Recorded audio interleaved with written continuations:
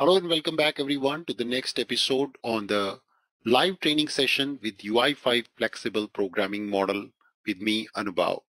In our last episode, we learned about the concept of working with our actions and also adding the side effect feature to the data actions in the application which we built using Fury elements. We are developing here the flexible UI5 programming model application with the help of the latest features on OData v4. In continuation to this now, we are going to proceed and build our object page for OData v4 application. So let's get started. We switch over back to our development space in Business Application Studio.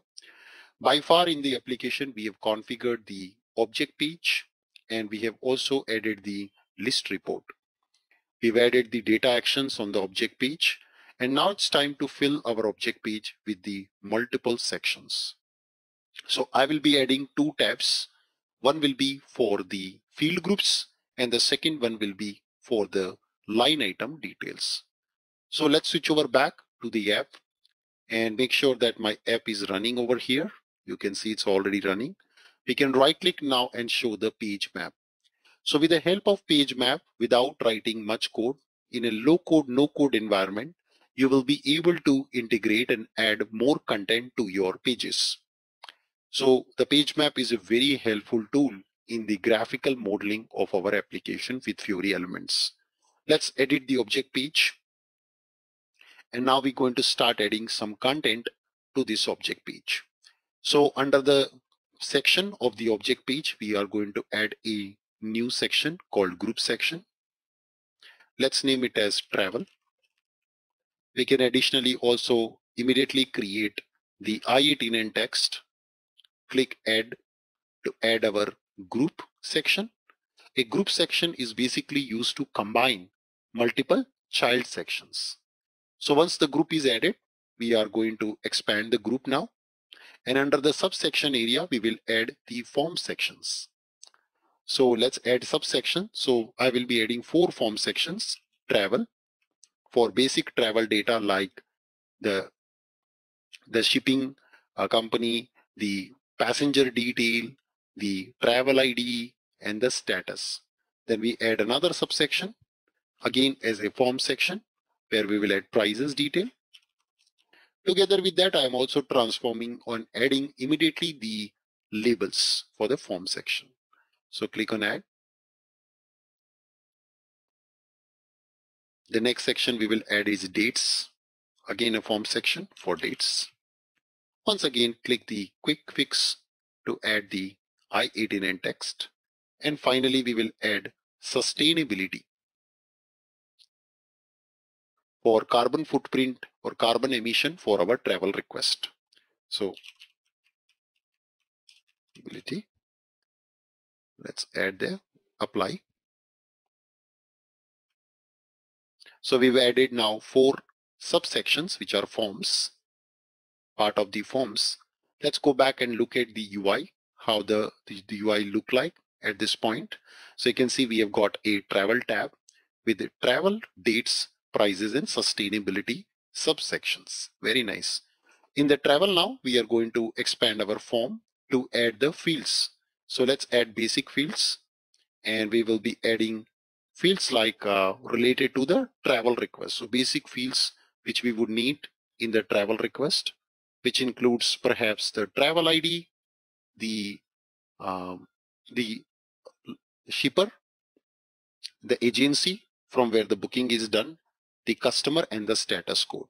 So let's add here travel ID. We will then choose agency.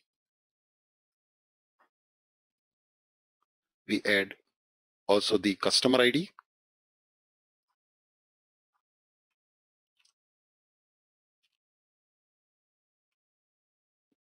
And also the status code. So all the 4 fields we have selected now and click on add. The moment we add, the live loader of our Fury application is automatically update and this demonstrate the screen to us. on the user interface. So let's go back, and yes, you can see travel ID, agency, customer ID, and travel status code has been added. Similarly, we will repeat the process to also add the next section for price, expand the form for the price, and add the basic fields for the price. So we will add booking fees, and we will also add the total travel cost, which is total price. That's a cost of my travel request. Then we will go to the dates section, add the begin date and end date. So let's come back to dates, add fields, basic fields, begin date and end date. Include them as well. And finally, for the sustainability, we will add the properties related to the carbon footprint, which are also part of my data model. So once again, let's add basic fields. We can say green. So we can say go green, which is a checkbox, the green fees and the trees planted for the sustainability matrix. Click on add button. And now our form element is complete. So hopefully when we go back to our user interface or user experience, we will able to see all the relevant properties. So let's go back, and now you can see you've got all the values over here on the screen. And since the draft entity is already enabled, we will get here the edit feature to edit the data right away quite easily. Nice. So I can go green. You see it's updating the draft. This is all the CAP functionality. By the way, if you are new to Cloud Application Programming Model CAP, you can subscribe our training on SAP BTP CAP so that you can also understand how did we build the backend for this kind of an application. Makes sense. Now, the next step will be we will add a table section to our object page. So let's switch over back. We've added earlier a group section. Let's add a next section as a table section. And now we are going to provide a name called itinerary. So my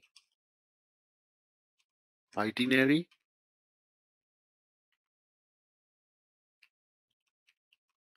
Let's add the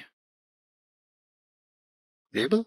And here we are going to use our association to show all the bookings.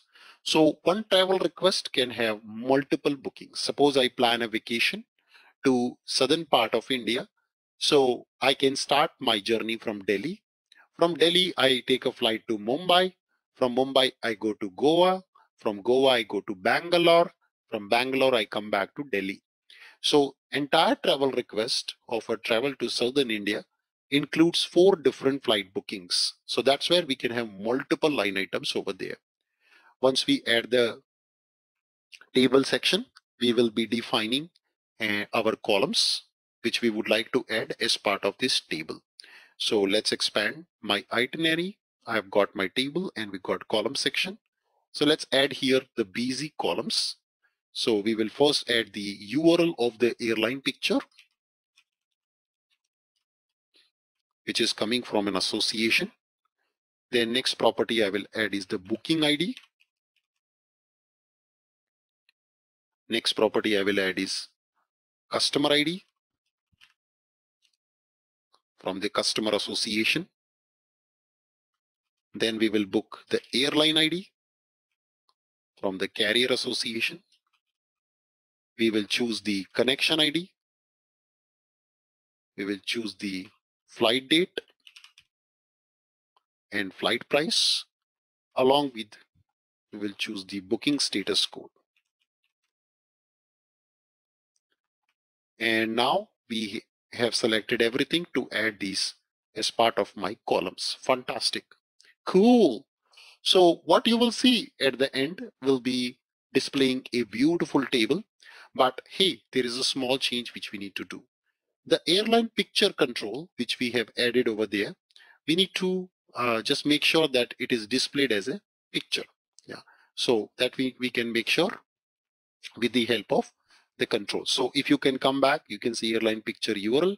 You can also click here this button to switch over to the source code which was generated by system. Basically, it created the annotation, and you can see here is the annotation which was created. So manually also, as a developer, you may want to modify these UI annotations. You would be able to do them or change the order of any of these columns. I'm going to switch over back, and we are just going to restart my UI. Let's select a record. And yes, voila, there you go. Beautiful, guys. Look at that. For the booking, you can now see the different airline icons along with the booking ID, customer ID, yes, airline ID, connection ID, flight date, all of these properties. And the best part I love about it is the editing feature is available even for the line item. Cool. So that is how we can develop my object page using the OData version 4. Remember, we are using in this entire series of videos. These are live videos on YouTube.